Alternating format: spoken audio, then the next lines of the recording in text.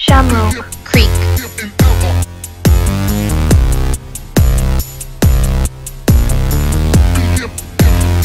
So I'm going to be putting a grounding rod in over here by the side of the cargo container where the Starlink dish pole is actually going to go. We'll dig a hole, put the pole in, drop some concrete in, and then I'll ground that pole in the dish to this grounding rod. Grounding rods are on every electrical system. You have one at your house, you just probably don't see it. If you're over by where your electrical panel is, you might see a little tiny copper nub sticking out with some wire, or you just see green wire disappearing into the dirt. That is a grounding rod like this one. It's a copper rod, 3+ feet long, driven into the ground, which just provides a solid earth ground to anything that needs grounding. Help prevent lightning strikes and ground all of the electrical everywhere. So I'm going to drive this one in here. I'm actually going to ground the container from it, and then I'm going to, once the dish is in, we'll ground the dish, and then the solar panels and the wind turbine and everything that's going to mount to the container itself. That way I can just ground those straight to the container, and I won't have to run wire down to this grounding rod. Another reason to ground the container, although it could be argued and it's a very small chance of happening, is to help prevent lightning strikes. Containers, highly recommended that you don't store them flat on the ground, straight on the ground. They do need air circulating under them so they don't rot and rust out.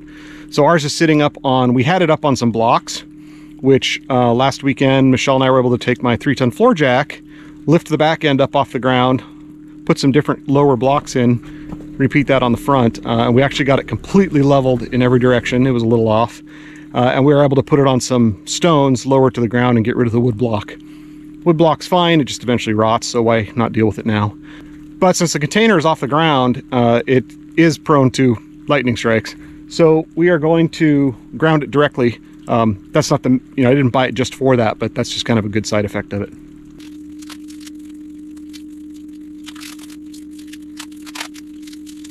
Sure removed all this plastic when I was at home. Instead, I'm standing in the rain doing it like a dummy.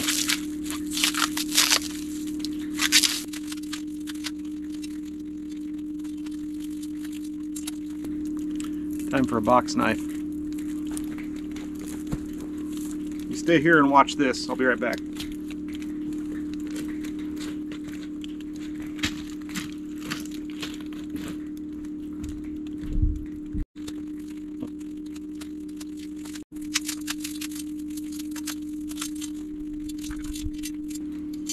There we go, grounding rod.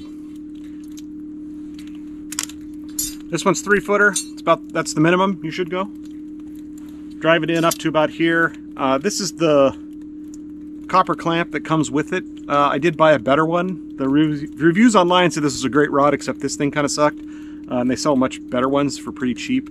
So I have one of those in there. We'll clamp that on the top. But you don't need it sticking out too far. You don't want people to trip over it and fall on it and skewer themselves. So these can go literally anywhere as long as they're driven into the earth. I'm going to put mine up by the corner because then I'll run a wire over to ground the container from there. Hammer time!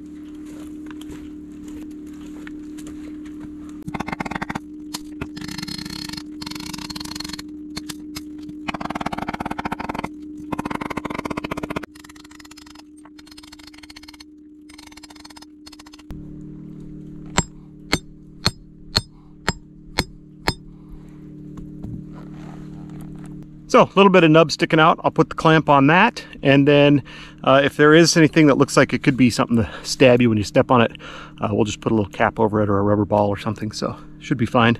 Probably once I get the clamp on and the wire in, I can drive it into the ground a little further and bury it. So always be able to find it because you just follow the wire backwards. This is the wire. It's just a heavy-duty solid core grounding wire. This wire actually came with this rod, so it's kind of nice that it's a complete kit. We'll run this over from the rod over to the container, screw it right into the corner. Just use a machine screw right into there, and it'll be perfect.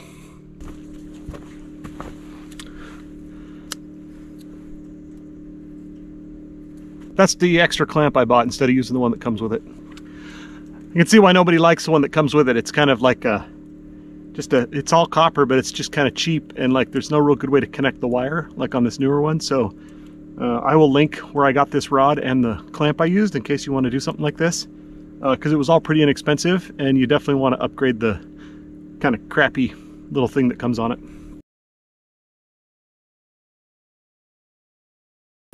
Klein tool, linesman. This is the best thing ever invented, and Klein makes the best one, so you should get one of these.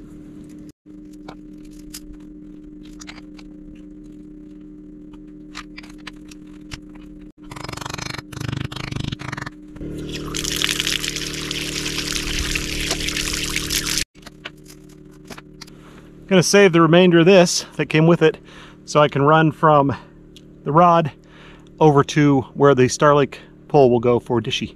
We can ground that as well.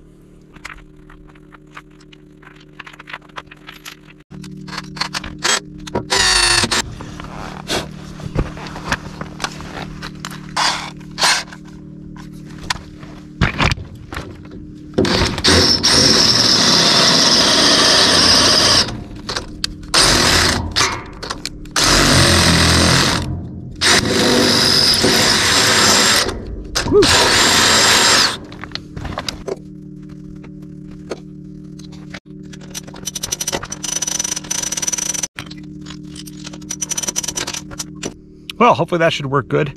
I'm going to go get a ohm meter or voltmeter and see if we can check the resistance between that, the container and the rod. Make sure we don't have any high resistance there, but should work good. So what I'll expect to see is pretty much zero. It might be like 0.01 or 2, 0.001 or 2, but we should see pretty much zero resistance between some spot on the container and the wire attached to that bolt. That'll tell us if that bolt's not connected, solidly to the container, or if the wire's not connecting with it directly. So we'll double check that. If those look good, then I think we're set.